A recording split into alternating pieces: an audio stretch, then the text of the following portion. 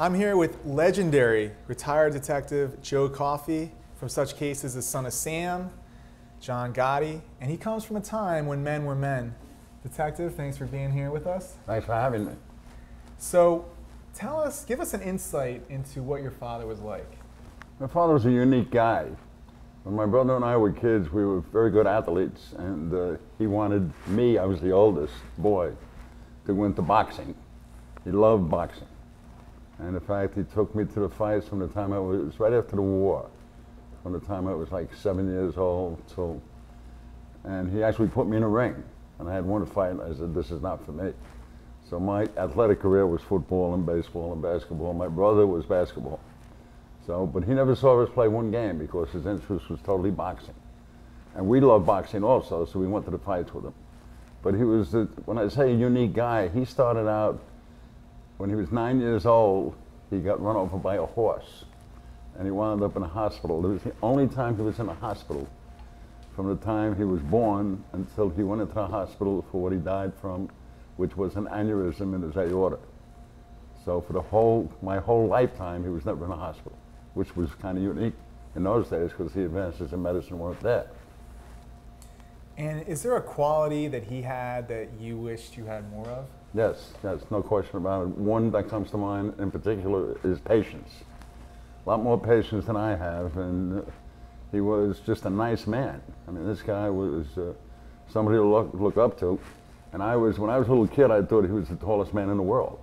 He was 5'11", right? And I turned out to be 6'4", sort of my brother. But when you look up and you really love what you're looking at, and you're looking up at him, you say he's 7 feet tall. And so much of father-son relationships, sometimes it's nonverbal. Sometimes you just pick up cues.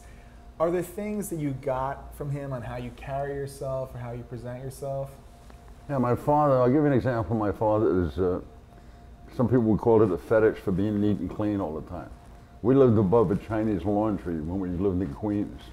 And for him to get down and pick up his shirts, which was right downstairs, he would put on a suit and tie and a hat. He was like, how would you say it? Fastidious is the word, I guess, about his dress.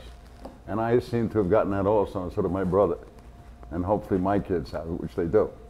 But my father, he used to tell us that, of course, his parents were born in the United States. They weren't born in Ireland. My mother's parents were born in Ireland, but his parents were born here.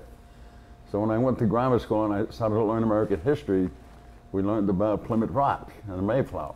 My father used to tell me and my brothers and sister that his grandparents came over on the Mayflower. But I said, Daddy, that was 1620. He says, they were real old. What would you say that your father's biggest accomplishment was? Well, number one, raising the children he raised, because everybody turned out to be pretty successful. But the main thing that he did in his professional life was he started out, he was born in 1907. So he was a Depression adult, really, because the Depression was in the late 20s, early 30s, went right to World War II. So he drove beer trucks during Prohibition for an Irish gangster named Oney Madden here in New York, up to the Canadian border and back, and it was a lucrative business. You know, he would get, and he used to tell me how he had to pay off the cops all the way down from Canada to New York City, and they gave him money up front to pay the cops off on the way down because they'd just wait for them. And lo and behold, I became a cop later in life, and he always told me, don't take any money from these bastards. But what happened after Prohibition ended, he went to work at Gimbel's and Macy's and Saks, driving delivery trucks for them.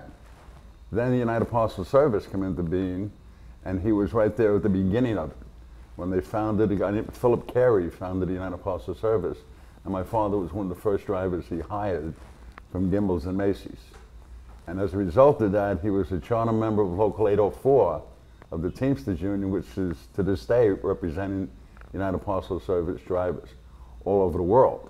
My father, when he was a driver, I was his helper sometimes when I was a young cop. And at that time, UPS only delivered to Manhattan. Not like it is today all over the world with UPS, air freight, and everything else. Then it was just Manhattan. They were all electric trucks, except for their furniture trucks.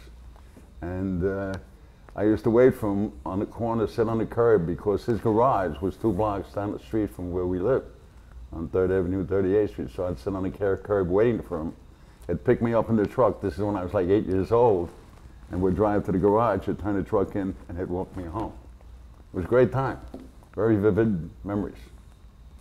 You know, I think so much about my father on Father's Day. Do you still think about your father a lot? Every day. Every day. Well, first of all, I think of him every day because of how much respect and love I had for him. But you can't miss him because United Parcel trucks are all over the streets. That's funny. And you know, you had a career and a life full of danger and adventure and accomplishment. How did he help prepare you for that? Well, it was 100% because of him why I became what I became.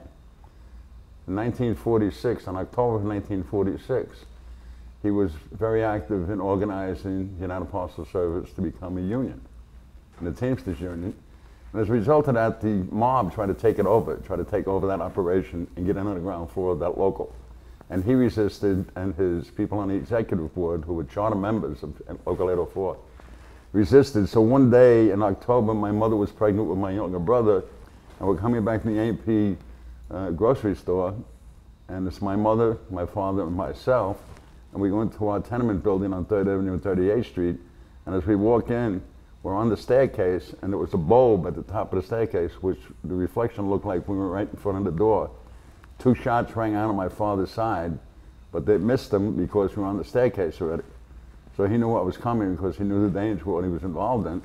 He threw me down on the stairs and jumped on top of me. My mother ran up to the payphone at the top of the stairs. In those days, we didn't have phones in our homes. We had them in the hallway. And she called this mob guy in Florida, outraged, and the hit was called off after they missed. So because of that, at 8 years old, I started to read every book I could get my hands on about the mob.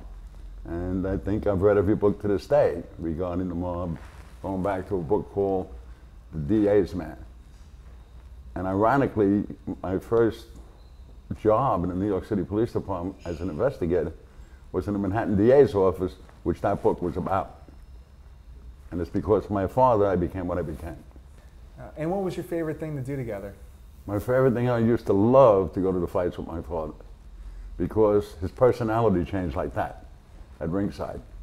Quiet, unassuming man, always well-dressed, but at the fight, yelling and screaming, you know, 4-letter words, the whole routine. I learned a few words from him also, but the fights were great. And do you have a favorite memory of your father? There's a lot of them, but the thing I most remember about him is how kind he was to people. Even though he lived a rough and tumble life and a rough and tumble business, he was always, always kind to everyone, including us and my mother. And you're a father, you're a grandfather.